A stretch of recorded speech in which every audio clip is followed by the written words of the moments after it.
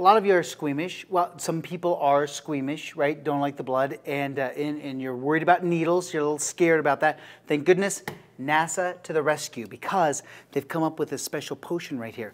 All you have to do is you have to dip your hand in it, and ooh, it makes you pass out, so you have to be careful. But look at this.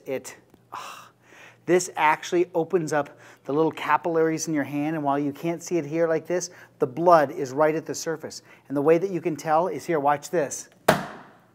See? It goes right to